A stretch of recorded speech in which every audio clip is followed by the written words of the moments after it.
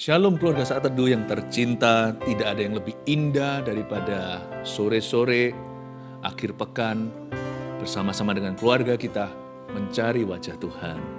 Welcome home dalam hadirat Tuhan bersama dengan kami. Anda tidak sendiri, izinkan saya membacakan kesaksian untuk menguatkan hati Anda, menghiburkan, dan juga menguatkan mereka yang lelah, letih lesu, dan berbeban berat. Melia Elizabeth, saya ingin menyaksikan kebaikan Tuhan yang luar biasa melalui nubuatan Pastor Philip pada saat adakan Saat Teduh Bersama pada tanggal 5 Maret 2022. Berjudul Doa Daud. Pastor menubuatkan bahwa akan ada kabar baik beasiswa S3. Saya imani itu untuk saya. Di mana saat itu saya bergumul menantikan realisasi beasiswa dari kementerian untuk studi lanjut saya yang sudah tertunda 3 bulan. Sehingga harus izin penangguhan SPP. Pastor menyampaikan Tuhan Yesus yang menyekolahkan Anda. Waktunya tidak lama lagi. Mendengar itu, teman CG langsung WA saya. Ingat kalau saya sedang menantikan beasiswa S3. Oh, ini berarti jemaat sel grup kami ya, connect group di Gereja Mau Sharon. Langsung WA, dan saya ingat kalau saya sedang menantikan beasiswa tersebut. Puji Tuhan, Senin 14 Maret 2022, beasiswa cair dan saya bisa bayar SPP serta bantuan finansial tunjangan hidup mahasiswa. Saya sungguh terharu Tuhan memperhatikan detil kebutuhan anak-anaknya. Terima kasih pastor dan tim yang senantiasa memberi penguatan bagi domba-dombanya lewat firman, sehingga kami semakin kokoh dalam iman dan pengharapan kami kepada Tuhan Yesus.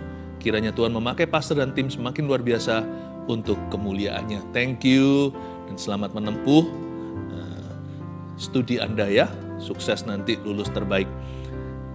Keluarga Wangsa Wijaya. Pertengahan Desember papa kami mengalami benjolan di leher dan sakit pencernaan yang tidak kunjung membaik. Awal Januari 2022 dilakukan biopsi dan CT scan, hasilnya limfoma ganas stage 4. Ukuran kanker terbesar 22 cm dan sudah menyebar menekan berbagai organ. Di acara Saat Teduh Bersama Pastor Philip tanggal 15 Januari 2021 yang berjudul Bayar Bea dari Perbendaraan yang Ajaib, pastor mendapatkan pesan dari Roh Kudus, Anda sudah divonis kanker yang ganas. Bukan berarti tes pertama salah, tapi Tuhan akan mengubah vonis tumornya yang ganas itu menjadi jinak. Bukan karena penanganan manusia tumor itu akan lenyap pada pemeriksaan kedua nanti. Kami imani pesan Tuhan itu untuk Papa. Biopsi tumor yang ganas diteliti kembali lebih lanjut, hasilnya menjadi jenis limfoma. Kami menyadari di tengah keterbatasan dan ketidakpastian, kami berserah dan percaya penuh pada Tuhan Yesus bahwa Tuhan pasti menyembuhkan dan menyertai proses kemo hingga selesai. Pertolongan Tuhan tepat pada waktunya. Terima kasih Tuhan Yesus atas segala mujizatnya. Berkati hambanya Pastor Philip yang ikut mendoakan dan semua jemaat yang mengikuti acara Saat Teduh. Haleluya.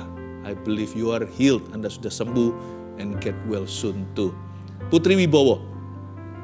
Saya ingin memberi kesaksian pada tahun lalu bulan Mei 2021, mama saya didiagnosa kanker kelenjar getah bening stadium 2 tanpa ada gejala. Karena tiba-tiba ada benjolan di bagian leher bawah telinga.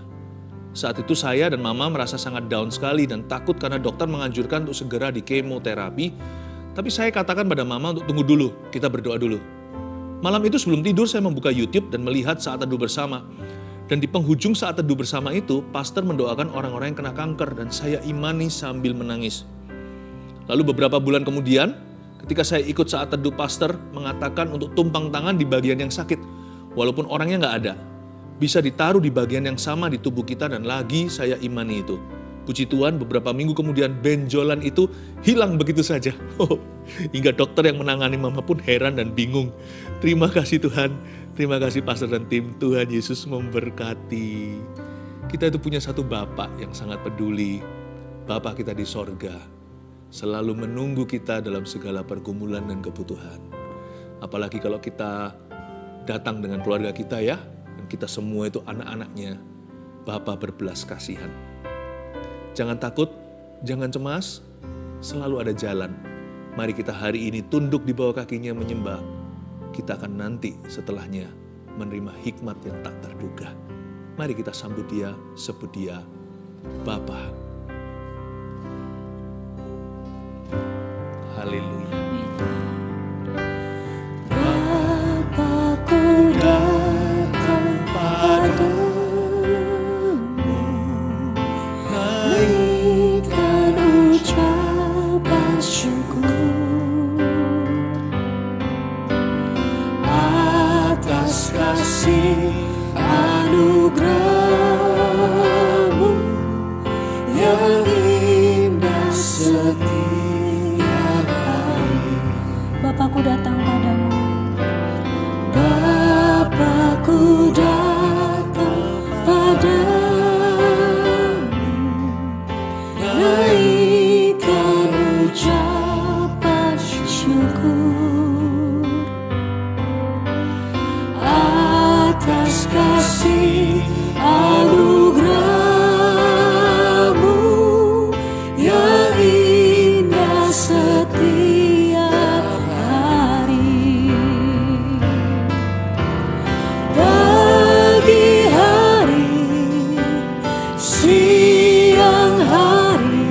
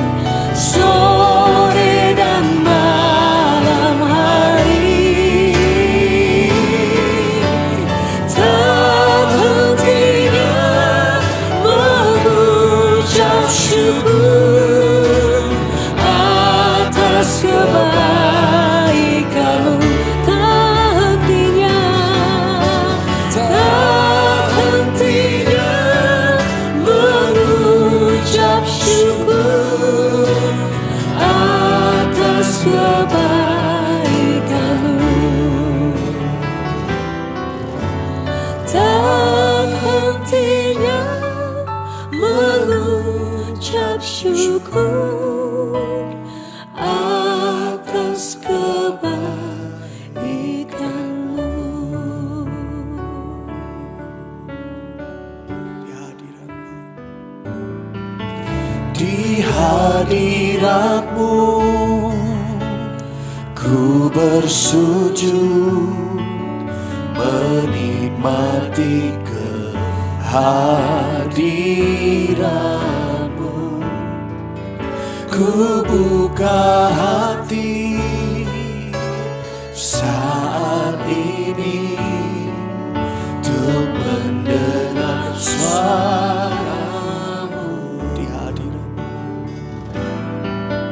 Di hadirat-Mu ku bersujud, menikmati kehadiran-Mu. Ku buka hati saat ini untuk mendengar suara-Mu. Firman-Mu Tuhan, ya sungguh benar, menerangi jalanku. Firman-Mu Tuhan menuntun hidupku. Ku bersyukur padamu. Di hadirat-Mu ku bersujud, kami nikmati hadirat-Mu. Ku buka hati saat ini untuk mendengar suara-Mu. Firman-Mu Tuhan, ya sungguh benar, menerangi jalanku. Firman-Mu Tuhan menuntun hidupku. Ku bersyukur padamu.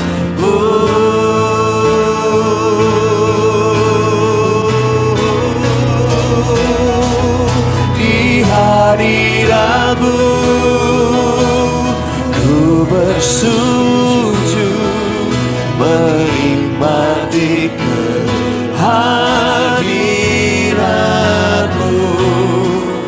Ku buka hati saat ini untuk mendengar suara-Mu. Di hadirat-Mu Tuhan, di hadirat-Mu ku bersujud, menikmati kehadirat-Mu. Ku buka hati saat ini untuk mendengar suara-Mu. Ku buka hati, ku buka hati saat ini untuk mendengar suara-Mu. Mari kita buka hati kita. Ku buka hati, ku buka hati saat ini, saat ini dengar suara-Mu. Mari datang sembaria dalam hati.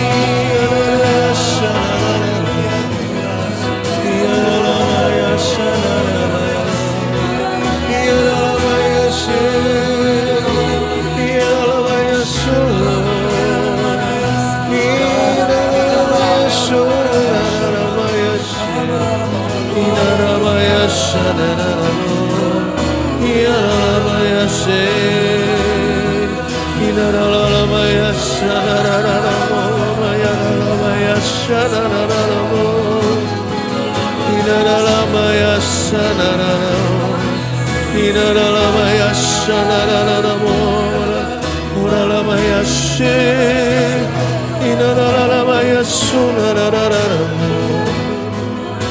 Haleluya. Oh Ramaya Shina Ramaya Ramaya Shina Yaralamu Maralaya Sanaramu Maralaya Shona. Haleluya.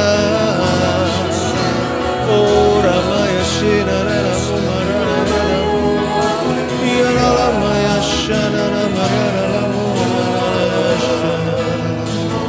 Haleluya. Ku buka hati Tuhan, ku buka hati saat ini untuk mendengar suara-Mu. Ku buka hati Roh Kudus, ku buka hati saat ini untuk mendengar suara-Mu. Kami ingin mendengar suara-Mu Roh Kudus, hamba bisa rasakan hadirat-Mu untuk setiap keluarga Saat Teduh dan keluarga mereka. Per family Tuhan Yesus, Engkau akan menuntun secara khas, secara khusus kepada rumput yang hijau, air tenang per keluarga. Dan per individu tak ada yang sendirian, tidak ada seorang pun dalam Kristus adalah yatim piatu. Kami anak-anak-Mu, berkatilah kami dengan firman yang paling segar. Bahwa kami semua keluarga Saat Teduh masuk dalam kurikulum sorga. Tiap Rabu, Sabtu, tiap minggu, kami ini dituntun dengan suara Tuhan yang terkini. Terima kasih Engkau memberi kami ya Tuhan tuntunan. Sampaikan sabda-Mu, firman ini dari Engkau, hamba hanyalah penerus saja. Sembunyikan hamba-Mu di balik salib-Mu. Dalam nama Yesus. Amin. Puji Tuhan. Betul-betul kalau kita mengikuti menu firman Saat Teduh yang mana semua itu tuntunan, saya nggak merencanakan 1 tahunan atau setahun ke depan. Tiap minggu ada sebuah bimbingan dari Tuhan Yesus tercinta. Saya percaya Anda pasti akan bertumbuh ya. Dan hari ini saya tergerak sekali untuk bicara tentang urusan dan bisnis keluarga yang notabene seringkali berakhir pecah, lalu nggak keruan. Saya kasih judul Hikmat untuk Urusan dan Bisnis Keluarga. Saya percaya subjek ini harus dijamah. Tuhan itu kalau melengkapi kita itu dari segala sisi, segala kilometer tercover.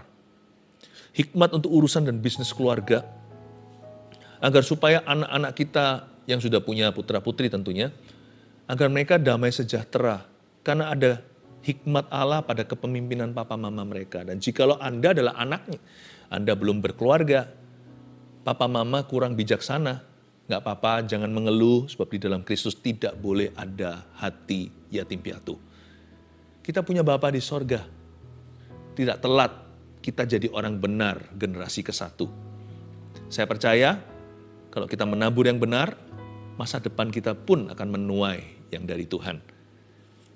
Biar kita dari sisi orang tua atau anak, firman ini bermata dua, pasti berguna.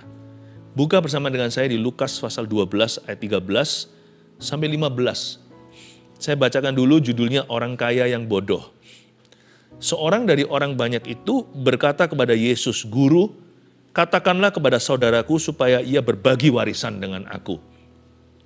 Tetapi Yesus berkata kepadanya, Saudara, siapakah yang telah mengangkat aku menjadi hakim atau pengantara atas kamu? Kata Yesus Kristus. Katanya lagi kepada mereka, berjaga-jagalah dan waspadalah terhadap segala ketamakan.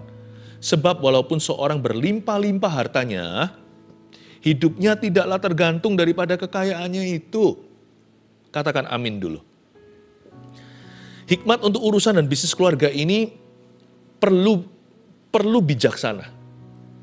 Sebab judul daripada firman ini di Alkitab kita adalah orang kaya yang bodoh. Orang kaya yang bodoh, hanya karena seseorang berharta bukan berarti keluarganya damai sejahtera. Jadi bukan seberapa kaya Anda dan saya, tapi takaran tolak ukurnya adalah hikmat firman. Jangan sampai ada kebodohan dalam keluarga, dalam wujud sesuatu yang ambigu atau tidak jelas. Hikmat itu menjelaskan, hikmat tidak membingungkan. Saya dorong kita semuanya hari ini tangkap hikmat. Jikalau kira-kira hari ini masalah kita sudah stadium 3, stadium 4, dalam Kristus tidak ada kata terlambat. Semua bisa dirombak ulang, dibangun lagi. Segala sesuatu masih bisa pulih. Dalam Tuhan tidak ada kata terlambat. Tapi lebih baik lagi kalau kita hari ini masih dalam taraf membangun sesuatu.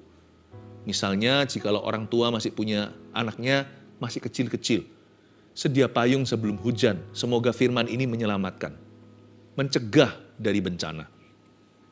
Supaya kita jangan menjadi orang yang sekedar sukses.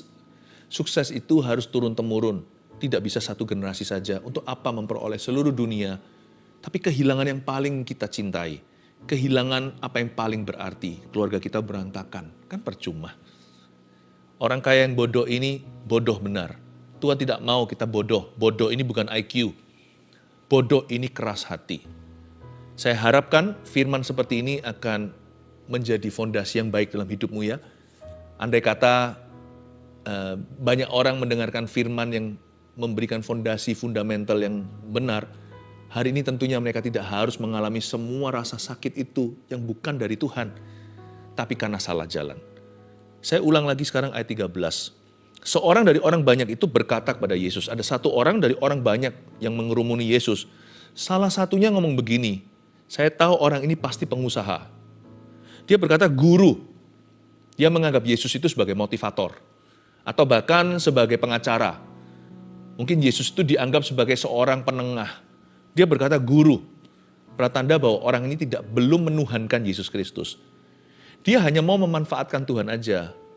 Orang yang datang sama Tuhan kalau ada perlu. Biasanya gitu, last minute-an. Yaitu yang namanya crisis management atau manajemen krisis.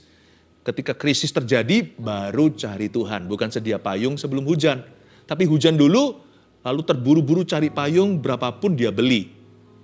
Jadi biasanya orang begini nanti akan rugi di belakang. Tuhan itu ajari kita untuk membangun sesuatu itu harus benar dari dasar. Karena itu saya percaya hikmat itu fondasi. Permulaan hikmat adalah takut akan Tuhan. Firman-firman ini bisa menyelamatkan keluarga Anda supaya nanti jangan sampai pecah belah. Guru, tidak cukup manggil Yesus guru. Kalau Anda mau damai sejahtera, mau lihat betul-betul keturunannya diberkati, sejahtera itu sebagai perjanjian untuk family atau keluarga kita. Jadikan Yesus Tuhan atas keluargamu. Dan atas segala urusan keluarga, jadikan dia Tuhan. Jadikan firman ini pelita bagi kaki dan terang bagi jalan. Jangan jalan sendiri, jangan sok pintar. Kita nggak boleh sok-sokan. Mentang-mentang kita berpendidikan, mungkin kita sudah punya banyak pengalaman, tapi masa depan itu kita belum tahu. Kita butuh Tuhan Yesus untuk membimbing kita ke situ. Jangan jadikan Yesus hanya guru, jadikan dia Tuhan atas familymu. Katakanlah kepada saudaraku, supaya ia berbagi warisan dengan aku. Kelihatannya di sini ada sengketa ya. Dia bilang gini, guru, katakan sama saudaraku, supaya dia berbagi warisan dengan aku. Saya punya pertanyaan, kalau berpikir agak kritis, ayat 13 ini, mana papanya? Atau at least paling tidak mamanya? Kenapa kakak dan adik tarik-tarikan? Kenapa sampai terjadi persengketaan? Pertanyaan saya, mana leader dalam keluarganya? Ini masalahnya biasanya. Apalagi di dalam budaya timur, budaya Asia, sedangkan Timur Tengah pun ke timur-timuran daripada ke barat-baratan. Jadi ini sangat relevan buat kita hari ini. Asian families.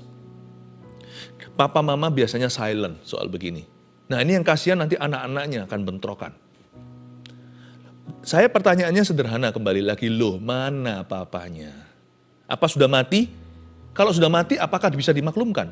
Malah justru enggak, berarti papanya enggak mempersiapkan anak-anaknya sesudah nanti dia meninggal dunia.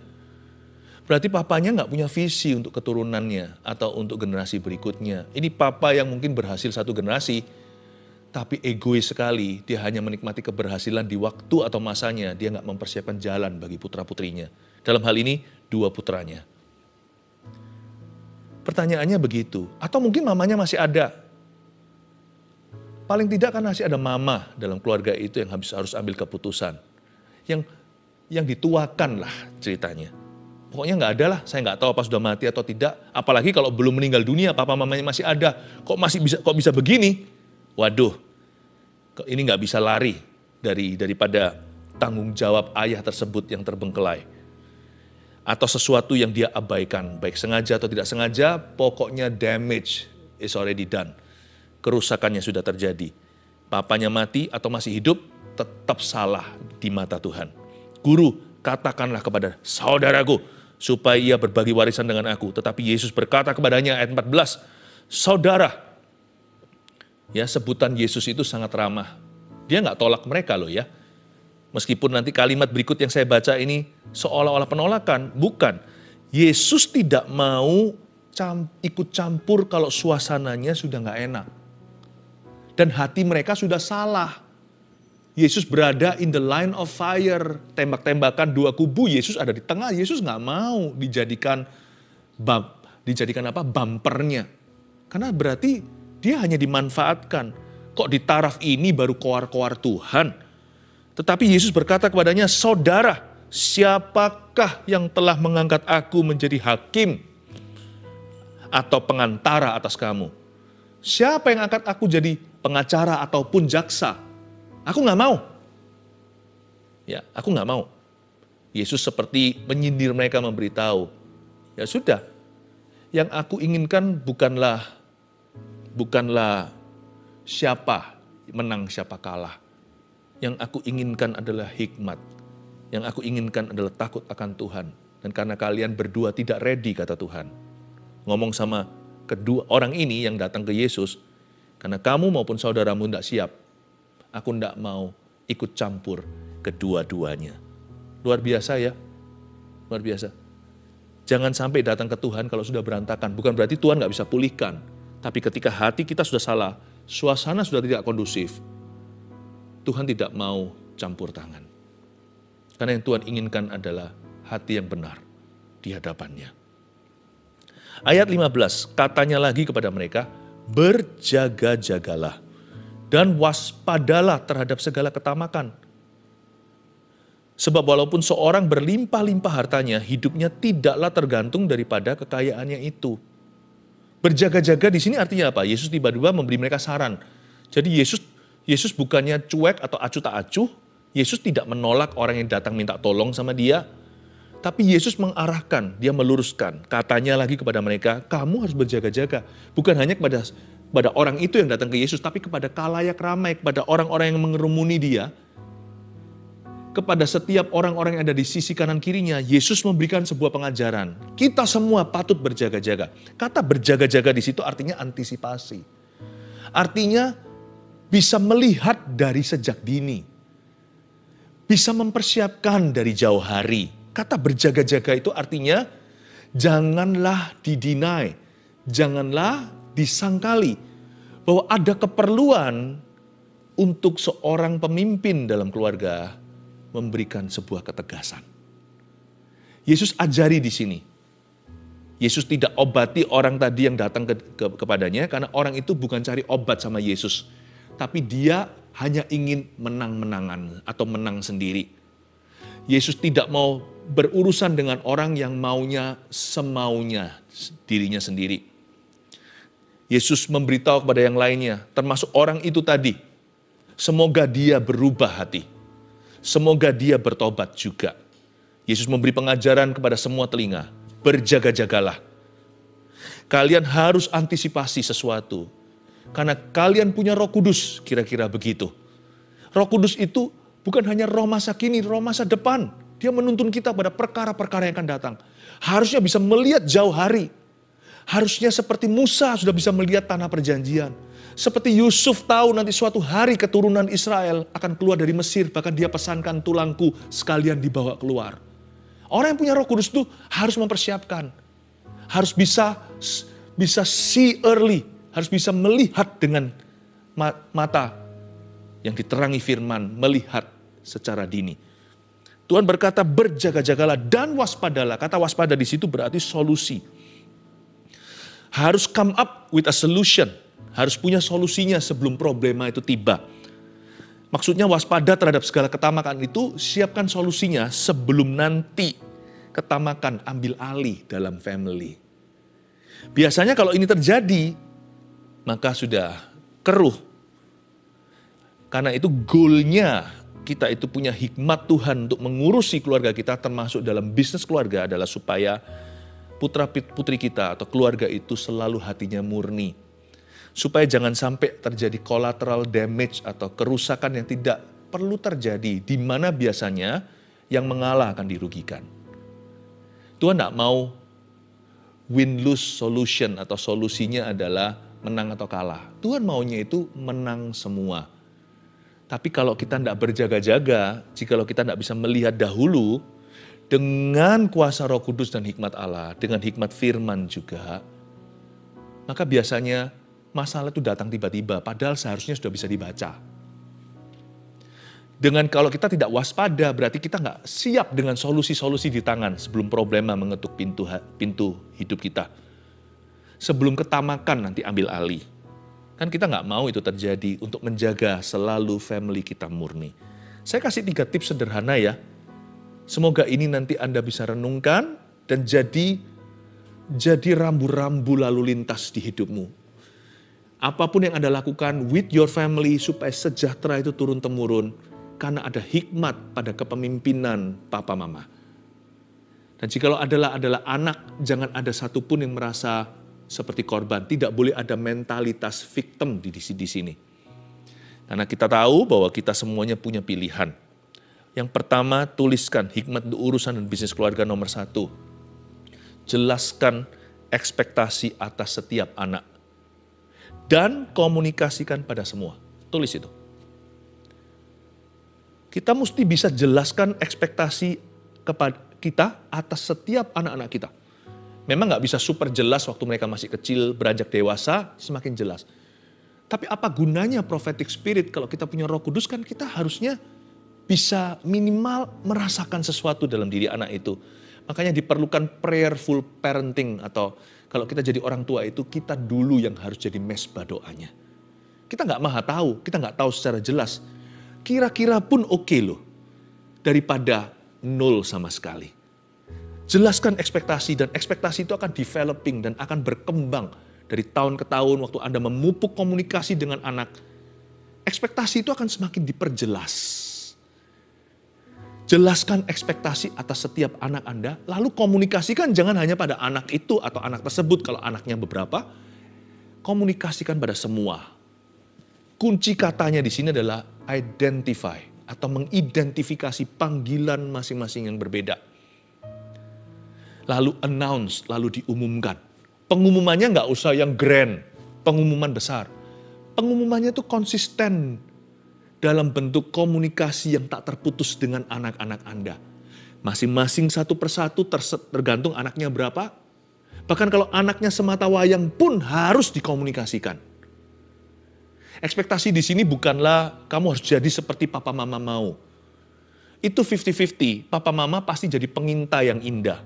Bukankah pengintai masa depan anak itu seperti waktu Musa mengutus pengintai melihat tanah Kanaan? Bukankah orang tua yang takut akan Tuhan dan yang berdoa bagi anak-anak mereka? 50-50, 50-50, separuh atau setengah-setengah. Setengah lagi anak itu sendiri akan menunjukkan tanda-tanda. Telur atau ayam mana dulu nggak tahu. Kadang-kadang papa mama mengenali seperti seolah-olah mengidentifikasi sesuatu dalam diri putra-putri mereka. Kadang-kadang bisa ada dari anak-anak mereka dulu yang seolah-olah menyarankan. Kayaknya anak ini punya panggilan demikian. Bakat talenta contohnya. Ya, jangan lihat melulu kelemahan. Lihat potensinya. Dan dengan doa, itu akan klop nanti. Tapi penting sekali orang tua jalan di mil kedua. Identifikasi kekuatan dan kelemahan anaknya. Lalu komunikasikan pada semua anaknya jika anaknya ada beberapa. Ya, kokonya, cicinya, mbaknya, Mbak Yunya, masnya, kakaknya, adiknya, ini apa? Identifikasi, siapa adalah apa? Who is what? Itu harus jelas. Dan itu tugas orang tua. Dari sini yang bujangan supaya persiapkan diri. Menikah itu gampang-gampang susah. Gampang karena ada kasih karunia. Susah itu kalau Anda kira menikah, kalau kita kira menikah itu pokoknya cuma jatuh cinta. No, pernikahan itu manajemen yang luar biasa. Kalau Anda yang masih bujangan, siapkan dirimu matang rohani dulu. Juga supaya lengkap dulu dalam responsibility atau tanggung jawabmu. Simpan dulu peluru, jangan tergesa-gesa, terburu-buru, baru remaja langsung pacaran dulu. Padahal belum matang karakternya. Ya. Tapi kalau Anda adalah anak yang selama ini seolah-olah jadi korban, keluarganya berantakan. Udah jangan salahkan papa mama, gak gampang loh ya. Hormati saja ayah ibumu, doakan mereka. Dan dari firman ini belajar langsung bypass dari Bapa di sorga. Lewat mulut saya. Gitu kan? Tapi bagi yang belum telat, untuk apalagi yang masih sekarang jadi orang tua, saya rasa ini waktunya belum terlambat. Jelaskan ekspektasi atas setiap anak. Kalau Anda tidak pernah lakukan itu, sekarang sudah seolah-olah nasi jadi bubur, bubur pun syukuri. Minta maaf tidak pernah menyakiti kan? Anda bisa berkata, sorry selama ini papa kurang jelas dan sebagainya. Pelan-pelan menangkan respect hati anak-anakmu kembali. Dengan doa, mungkin tidak bisa satu malam karena Anda selama ini mungkin mengabaikan bertahun-tahun kebutuhan emosi mereka. Tapi saya yakin dengan Tuhan tiada yang mustahil. Tembok Yeriko pun bisa runtuh. Tawanan musuh pun bisa direbut kembali. Kayaknya belasan tahun ini Anda menjadi ayah yang absen. Atau bagi mama yang tidak, atau menjadi mama yang kurang bijaksana. Nggak apa-apa, saya yakin 1-2 tahun ke depan akan mulailah jalan pemulihan. Tidak ada kata terlambat dalam Tuhan. Tapi penting sekali poin ini dilaksanakan. Jelaskan ekspektasimu atas anak-anakmu. Dan komunikasikan pada semua siapa adalah apa. Itulah pengumumannya. Kedua, buatkan persiapan legal bagi putra-putri. Dan singkirkan area ambigu. Buatlah persiapan legal. Jangan hanya ngomong doang, hanya bicara. Tapi mulai tetapkan, tentukan jalur-jalur ke sana. Ya, contohnya, apakah orang Kristen tabu untuk bicara kematian? Kalau orang Kristen itu kan percaya, anak Tuhan kan percaya bahwa kematian itu adalah keuntungan. Karena kita itu punya hidup yang kekal, jangan takut melihat menembus kematian. Karena kita tahu bahwa kematian itu berkat. Jikalau kita persiapkan, kalau kita hidup bagi Kristus, kematian itu untung. Tapi yang pasti kita harus mempersiapkan. Misalnya ya, persiapan legal seperti apa jikalau papanya meninggal. Negara sih sudah ada peraturan. Mungkin sebagian 50% ke spouse atau pasangan. Lalu sisanya sama anak. Peran mama apa? Itu harus dibicarakan. Jangan dijadikan tabu. Gimana kalau dua-duanya akhirnya tiada? Cepat lambat kan orang tua ingin pergi duluan. Gak ada yang namanya papa mama ingin didahului anak-anaknya. Gimana nanti pembagiannya? Harus jelas. Presentasi yang ada. Ya, surat wasiat dan sebagainya itu persiapkan dengan baik. Atau mungkin sekarang bukan soal kematian, kehidupan sekarang. Contohnya jikalau dalam sebuah pekerjaan, sama-sama harus jelas siapa perannya apa, masuk dalam bisnis keluarga atau tidak, atau usaha sendiri, bagiannya apa, dividennya, pembagian keuntungan seperti apa, yang kerja digaji, yang tidak hanya hak anak. Apapun juga harus dibicarakan dan dikomunikasikan. Karena bagaimanapun juga, ya, komunikasi itu berkat terbesar. Infrastruktur yang paling mulia dalam sebuah family adalah bisa bicara hati ke hati. Nggak ada yang namanya fair, itu nggak ada. Fairness itu nggak ada. Yang ada hanyalah dikomunikasikan. Karena itu singkirkan area ambigu. Belum lagi hal-hal seperti ini biasanya diabaikan oleh orang tua Asia. Nggak tentu juga yang di barat sana juga melakukan demikian, nggak tentu. Filosofi setiap bangsa berbeda, tapi kita punya kebudayaan kerajaan sorga. Dan di sini Tuhan berkata, siapa yang angkat aku jadi hakim atau pengantara atas kamu? Jangan setelah nanti semuanya runyam, baru keluar-keluar, Tuhan, udah nggak relevan. Tuhan tetap tolong, tapi kerusakan sudah terjadi. Makanya Tuhan berkata, berjaga-jagalah, lebih baik early. Lebih baik dini. Waspadalah, itu berarti sungguh-sungguh dipikirkan. Bukankah kita mengasihi Tuhan bukan hanya dengan hati, tapi dengan akal budi. Dua-dua harus jalan nih. Singkirkan area ambigu. Ada pula orang tua yang memaksakan kebersamaan. Baik itu rumah atau pekerjaan, namun tanpa ketegasan atau kejelasan. Nah itu nanti perang di belakang. Dan yang kasihan biasanya adalah yang terpaksa harus ngalah, karena biasanya yang akan dikalahkan. Buat apa sih? Buat apa sih dalam satu keluarga harus ada yang menang, harus ada yang kalah? Bukankah alangkah baiknya kalau semua menang, sekalipun fair itu nggak ada. Nggak ada yang namanya kata fair itu nggak ada. Tuhan itu just. Dalam bahasa Inggrisnya, justice dan fairness itu dua kata yang berbeda. Bahasa Indonesianya adil ya adil. Ketidakadilan ya ketidakadilan. Tapi sebenarnya adil pun tidak. Keadilan Tuhan bukanlah keadilan manusia. Keadilan Tuhan nggak bisa begini loh. Kamu dapat satu apel, saya dapat satu apel. Saya satu jeruk, kamu juga harus satu jeruk. Nggak bisa begitu karena talenta setiap orang berbeda. Fairness-nya Tuhan itu nggak bisa kita nilai dengan akal budi atau logika. Tuhan memberi kepada yang satu talenta, kepada yang lain 2, kepada yang lainnya 5 talenta. Karena Tuhan yang paling tahu siapa butuh apa, siapa mampu apa. Karena Tuhan tidak memberikan kasih karunia yang sama. Yang dipanggil untuk kerja di kebun anggur pukul 6 pagi, 9, 12, pukul 3, sampai yang pukul 5 sebelum nanti ceklok pulang, dikasih bayaran yang sama. Harga dinar, upah bayaran, atau gaji per hari. Gak bisa yang tadi kerja dulu pagi hari. Langsung ngomel dan berkata, kenapa aku digaji sama dengan mereka yang masuk telat? Uang ya uangnya Tuhan, UMR-nya jalan, atau minimal wage-nya. Tuhan mau kasih kepada seseorang, memang kita bisa apa? Saya jadi orang Kristen udah 40 tahun. Saya lihat di sana baru 4 menit dengar Injil disembuhkan. Ngalami mujizat. Emangnya kita yang 40 tahun udah jadi orang Kristen atau anak Tuhan ini layak gitu masuk surga? Tuhan mau memberi kepada siapa dia beri, dia berbelas kasih kepada siapa berbelas kasih. Fair itu nggak ada. Yang ada adalah Allah yang adil. Yang tidak hitung-hitungan sama dosa kita sehingga kita namanya tertulis dalam kitab kehidupan. Kalau mau adil-adilan, kita semua meringkuk di api neraka nantinya. Singkirkan area abu-abu. Area ambigu. Kalau enggak nanti, kasihan putra-putrinya. Dipaksakan kebersamaan, baik itu rumah lah, apalah. Namun demikian tanpa kejelasan dan ketegasan. Wah, kalau Anda nggak bisa tegas sebagai papa mama, mereka juga nggak akan bisa tegas karena mereka posisinya bilateral atau equal atau setara. Di atas aja nggak bisa memutuskan, mana bisa yang di bawah memutuskan di antara mereka. Salah ini. Kalau kita melakukan itu, Tuhan nanti akan berkata sama kita, siapa yang mengangkat aku jadi pengantara? Siapa yang akan aku jadi hakim? Nanti pada saat hal-hal seperti itu terjadi, manusia hatinya akan diuji sampai titik maksimal.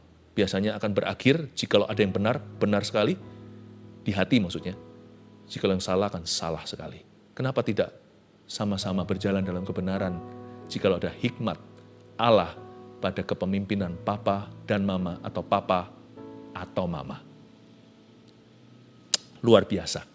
Kita belajar sesuatu ya, ini agak berat, tapi saya percaya ini berguna. Yang ketiga, secara konsisten ajarkan takut akan Tuhan dan nilai kebenaran. Ini dia. Saya bacakan ayat yang ke-15b sekarang. Sebab walaupun seorang berlimpah-limpah hartanya, seperti Yesus memberikan wejangan atau memberikan sebuah teaching, pengajaran, hidupnya tidaklah tergantung daripada kekayaannya itu. Itulah norma kerajaan sorga. Inilah prioritas Allah. Tuhan berkata, sebab walaupun seorang berlimpah-limpah hartanya, hidupnya tidaklah tergantung daripada kekayaannya itu. Tuhan suruh kita untuk terus mengingatkan dunia. Dan dunia, kita nggak bisa mengubah seluruh dunia. Tapi kita bisa mengubah dunia di dalam rumah kita. Apalagi kalau kita pemimpinnya. Sebab walaupun seorang berlimpah-limpah hartanya, hidupnya tidaklah tergantung daripada kekayaannya. Seperti Tuhan itu suruh kita untuk terus mengajarkan. Secara konsisten ajarkan takut akan Tuhan, poin ketiga. Dan nilai-nilai kebenaran. Jaga komunikasi tidak putus. Jaga itu. Bicara tentang nilai-nilai tersebut. Jangan sampai kehilangan respek putra-putrimu. Nanti dimenangkan kembali butuh tahunan minimal bulanan. Paling cepat mingguan. Jaga itu terus. Saya hari ini sebagai seorang ayah dalam rumah saya, sebagai seorang papa, saya mengikuti loh anak-anak saya. Mereka pernah senang sama siapa, beranjak dewasa itu saya nggak pernah satu pun lewat episodenya. Saya tahu semuanya bukan karena saya paksa mereka interogasi. Karena hubungan saling percaya, trust yang dibangun demikian rupa. Kalau kita nonton sinetron aja nggak mau ketinggalan kok. Lanjut lagi. Kadang-kadang malam subuh diteruskan sampai nonton habis sekaligus. Sama anak jangan luput satu episode pun. Jaga komunikasi tidak putus. Supaya jalur tol itu, highway tersebut, kita bisa masukkan nilai-nilai kebenaran firman Tuhan. Di mana kita juga bisa bicara secara gamblang, sedia payung sebelum hujan, bahwa fairness itu nggak ada. Yang ada adalah tuntunan Tuhan. Nanti anak kan bisa dengan tenang menerima. Oh iya, bagian adikku demikian, bagian kokoku begini. Orang itu bisa saling menerima. Akan ada damai sejahtera di putra-putrimu. Sampai Yesus datang kembali, jikalau ada hikmat pada kepemimpinanmu. Yaitu hikmat Allah yang saya ajarkan, 1, 2, 3, datang dari hati Bapa. Yang pertama, jelaskan ekspektasi atas setiap anak. Dan komunikasikan pada semua. 2, buatkan persiapan legal bagi putra-putri dan singkirkan area ambigu. 3, secara konsisten ajarkan takut akan Tuhan dan ajarkan nilai-nilai kebenaran. Semoga keluarga Anda utuh. Semoga apa yang terjadi pada keluarga yang lain tak harus menimpamu karena Anda bisa berjaga-jaga. Anda bisa see it early, bisa melihatnya dengan secara dini karena ada hikmat ilahi yang diajarkan ke hatimu hari ini. Belajarlah dari pengalaman orang lain. Orang yang sungguh-sungguh pandai di mata Tuhan adalah orang yang belajar dari kesalahan orang lain. Sehingga tidak perlu mengulangi dalam hidupnya. Berjalan dalam kebenaran, firman itu pelita bagi kaki kita. Dan terang bagi setiap keluarga kita. Haleluya. Kami datang di hadirat-Mu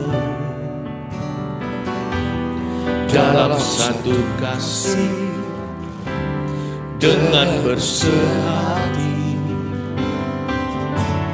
berjanji setia sampai akhir, mengasihi-Mu Yesus. kami datang.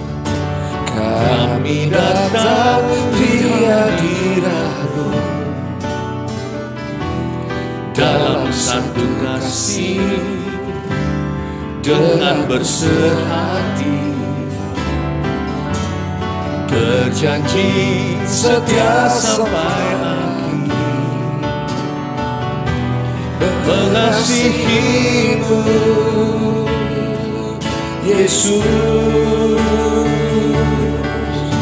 Bersama keluargaku melayani Tuhan, bersatu selamanya mengasihi Engkau. Tiada yang dapat melebihi kasih-Mu ya Tuhan. Bagi kami Engkau segala. Sekali lagi.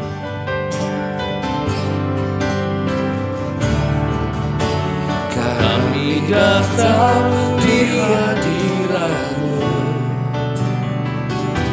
dalam satu kasih dengan bersehati, berjanji setia sampai akhir, mengasihi-Mu Yesus. Bersama keluargaku melayani Tuhan, bersatu selamanya mengasihi Engkau. Tiada yang dapat melebihi kasih-Mu ya Tuhan. Bagi kami Engkau segalanya. Bersama keluargaku melayani Tuhan. Bersatu selamanya mengasihi Engkau. Tiada yang dapat melebihi kasih-Mu ya Tuhan. Bagi kami Engkau segalanya. Bagi kami Engkau segalanya. Bagi kami Engkau segalanya. Bagi kami Engkau segalanya. Mohon setiap keluarga bergandengan tangan saat ini sambil saya ambil gadget ini untuk connect iman dengan Anda. Anda bisa bergandeng tangan aja. Kalau yang doa sendirian, Anda bisa ulurkan tangan ke depan. Saya mau merasakan beban ini. Mari kita nyantai aja ya dalam hadirat Tuhan. Kita mengalir dalam sungai Roh Kudus. Saya rasakan ada papa-papa di sini yang bertemplak dengan firman ini. Tentunya pasti ada. Nggak usah dirasa-rasa, sudah pasti ada. Saya mau doa untuk kepala keluarga, figur laki-laki dalam family, setiap ayah, setiap suami. Hamba berdoa Tuhan Yesus, Engkau memberikan kekuatan. Bantu setiap husband untuk bisa melihat keluarga itu juga sebagai anak-anak rohaninya. Supaya bisa take responsibility, take charge, supaya bisa ambil alih dalam spirit. Ya, keluargaku sejahteranya 50% di tanganku, jikalau 50% di tangan Allah, 100% sih semuanya adalah Tuhan, kasih karunia. Tapi 50% Tuhan serahkan kopilot itu di tangan Anda. Hamba berdoa bagi orang yang notabene dari dulunya karakter pribadiannya itu lebih pelin-pelan supaya Kau teguhkan. Laki-laki yang emosian Tuhan berikan roh yang sabar. Atau pria yang selalu digocoh dengan family-nya supaya dia bisa seperti seorang konstruktor, seorang ahli bangunan. Dia akan membangunnya perlahan-lahan. Punya visi diam-diam di hati antara dia dengan Tuhan Yesus. Kepalanya langsung di atas keluarga itu, kepala istri dan suami, kepala suami adalah Kristus. Supaya dia bisa punya suatu blueprint dari Tuhan dalam tahun-tahun ke depan. Keluargaku bukanlah keluarga yang tidak bisa diubah. Aku akan mulai hari ini jalan dengan Tuhan buat komitmen baru dalam kekudusan. Aku mau sungguh-sungguh serius sama Yesus. Dan nanti Tuhan 2-3 tahun ke depan akan terjadi perubahan kebudayaan dalam keluarga ini yang selama ini mungkin kurang kondusif. With you, I can. Hamba berdoa supaya setiap laki-laki demikian Kau berikan kemampuan untuk bisa melihat keluarganya juga sebagai anak-anak rohaninya. Termasuk istrinya sendiri pun seperti anak rohaninya. Thank you Lord. Saya rasakan di sini Roh Kudus berbicara kepada beberapa, ada banyak juga yang single parent, khususnya yang ibu, mama yang membesarkan anak sendiri. Jangan takut berkata tidak sama anakmu. Jangan merasa guilty, kata Roh Kudus. Dengan demikian kalau Anda simpan rotan, Anda sedang menjerumuskan dia suatu hari ke tangan teman-temannya. You must say no where no is appropriate. Anda harus berkata tidak di mana tidak itu adalah kehendak Tuhan. Atau apa yang baik buat Anda. Tuhan ngomong begitu barusan saya sampaikan kepada Anda. Thank you Lord. Anda yang dalam satu keluarga, kalau Anda punya bisnis bersama, urusan bersama lah minimal, jika bukan bisnis atau ministry bersama, saya berdoa supaya jelas. Dari beberapa orang putra-putri, siapa nanti CEO-nya, harus jelas itu. Kalau sama-sama pelayanan, pendeta pun satu keluarga, siapa pendeta utama? Itu harus jelas juga. Tuhan itu nggak pernah ambigu. Musa, Harun pun Tuhan tahu. Ya. Dan juga Miriam, ciciknya. Semua jelas di mata Allah. Bapa di sorga, hamba berdoa, angkat spirit ambigu, gantikan dengan clarity, kejelasan. Dan berikan kemampuan berkat komunikasi. Di dalam nama Yesus, apa yang belum terlambat aku berdoa kau cegah. Apa yang sudah seolah-olah telat, hamba minta ya Tuhan tidak terlambat. Tuhan ubahkan, berikan pemulihan, bahkan baju pun bisa difermak, rumah pun bisa direnovasi, hubungan pun bisa diubahkan pelan-pelan. Hamba berdoa di dalam nama Yesus. Terima kasih Tuhan. Roh Kudus beritahu kepada saya, ada keluarga yang belum pulih tapi sekarang dengar firman ini, gandeng tangan sana, gandeng tangan sama-sama. Saya percaya bukan hanya Tuhan akan pulihkan komunikasi, urusan pekerjaan akan beres, berkat akan datang, tapi Tuhan ngomong satu lagi, Roh Kudus sampaikan ini, asma turun-temurun dalam keluarga ini akan semua lenyap. Sampai yang ponakan-ponakan semua akan lenyap semua itu asma. Detik sekarang saya mengatakannya karena asma, berat ringan itu ada di seluruh peta keluarga Anda. I rebuke that in Jesus name, aku tengking, aku patahkan di dalam nama Yesus. Bukan berkat materi saja, kesehatan lebih terutama. Itu pun Tuhan berikan ketika Anda dengar-dengaran. Terimalah pemulihan. Aku angkat asma itu di dalam nama Yesus Kristus, roh asma. Bukan semua penyakit itu dari setan, tapi kali ini yang ini saya tahu dari roh-roh jahat, ini adalah kutuk keturunan. Aku angkat di dalam nama Yesus Kristus. Tuhan berkati setiap orang yang menyampaikan permohonan doanya kepadamu. Tuhan dengarkan. Saya lihat ada satu orang, kakinya, pahanya, ketusuk sesuatu yang sempat mengalami accident. Sebuah kecelakaan, pokoknya tertusuk sesuatu yang tajam. Dan sejak hari itu, kaki itu selalu gak keruan. Ada aja masalah dan gak pulih-pulih. Receive healing in Jesus name. Detik ini juga luka itu sembuh dan tidak akan membuat ngilu. Ya, Roh Kudus bilang begitu, sembuh dan tidak akan buat ngilu lagi. Semua rematik-rematikan, aku tengking dalam nama Yesus. Tidak ada artritis lagi dalam nama Yesus Kristus. Haleluya. Bersama keluargaku melayani Tuhan. Bersatu selamanya mengasihi Engkau. Tiada yang dapat melebihi kasih-Mu ya Tuhan. Bagi kami Engkau segalanya. Bersama keluargaku, mari kita bangga nyanyikan ini. Bersama keluargaku melayani Tuhan. Bersatu selamanya mengasihi Engkau. Tiada yang dapat melebihi kasih-Mu ya Tuhan. Bagi kami Engkau segalanya. Tiada yang dapat melebihi kasih-Mu, tiada yang dapat melebihi kasih-Mu ya Tuhan. Bagi kami Engkau segalanya. Bagi kami Engkau segala-galanya. Bagi kami Engkau segalanya. Bagi kami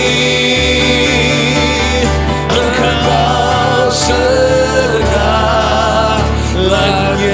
Haleluya, haleluya. Mari setiap keluarga, setiap anak-anak Tuhan, angkat tangan, terimalah berkat pengembalaan dari Allah Bapa, Allah Putra, Allah Roh Kudus, khususnya atas papa, mama, suami, istri, dan mereka yang bujangan.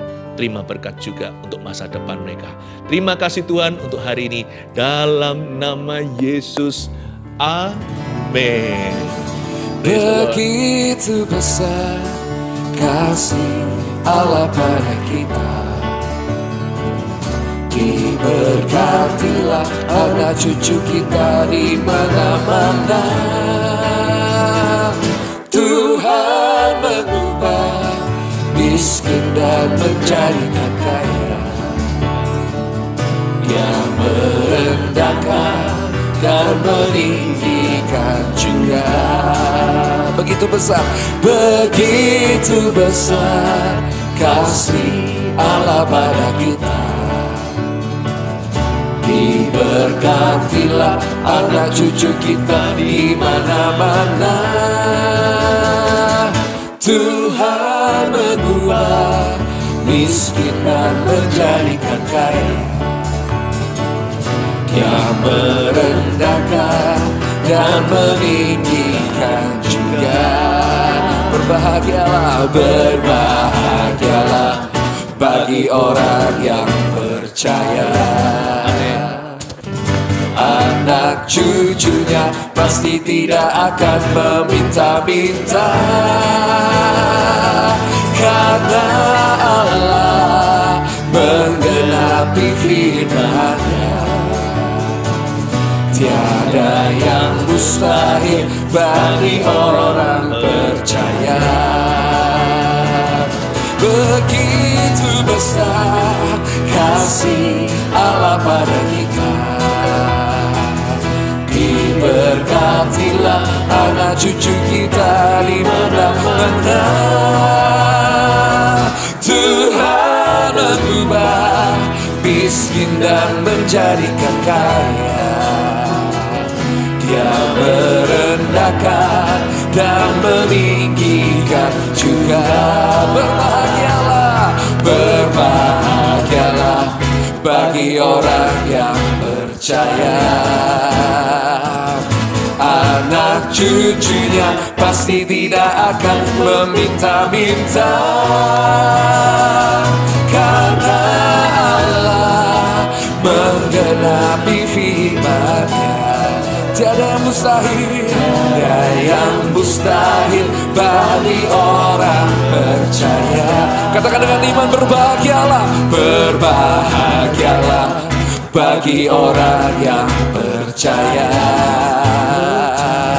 Anak cucunya pasti tidak akan meminta-minta, karena Allah menggenapi firman-Nya.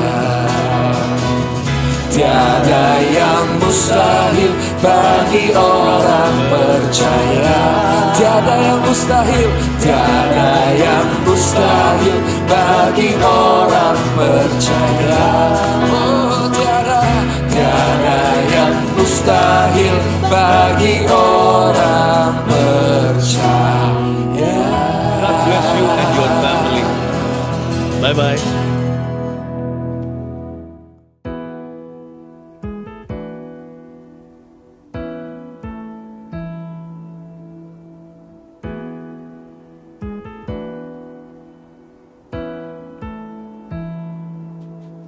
Selain Kau tiada yang lain, hanya Kau milikku di surga. Sekalipun dagingku lenyap, hatiku lelah tak berdaya.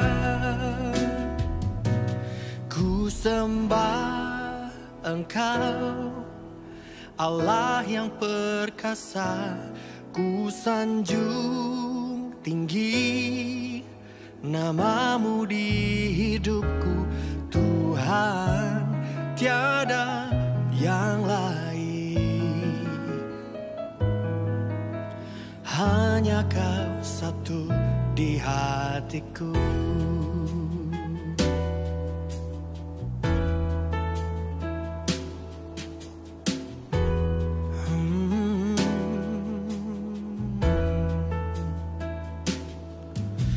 Selain Kau tiada yang lain, hanya Kau milikku di surga.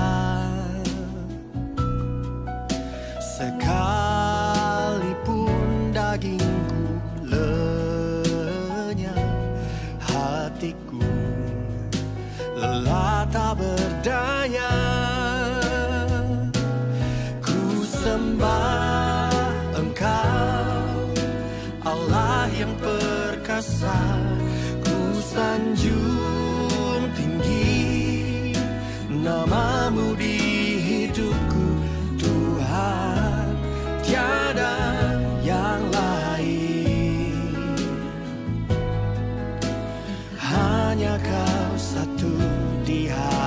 hatiku.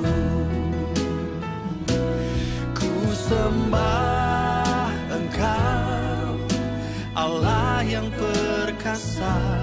Ku sanjung tinggi namamu di hidupku, Tuhan, tiada yang lain.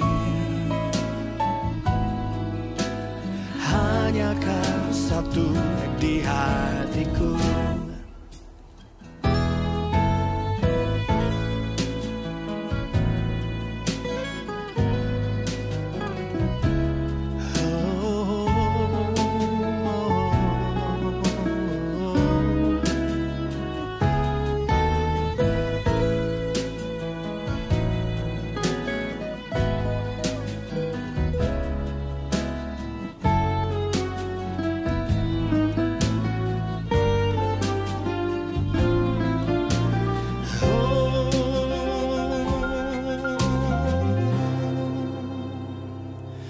Ku sembah Engkau, Allah yang perkasa. Ku sanjung tinggi namamu di hidupku, Tuhan, tiada yang lain. Hanya Kau satu di hatiku. Sembah Engkau, Allah yang perkasa. Ku sanjung tinggi namamu di hidupku, Tuhan, tiada yang lain. Hanya Kau satu di hatiku. Tiada yang lain. Hanya Kau satu di hatiku, Tuhan, tiada yang lain. Hanya Kau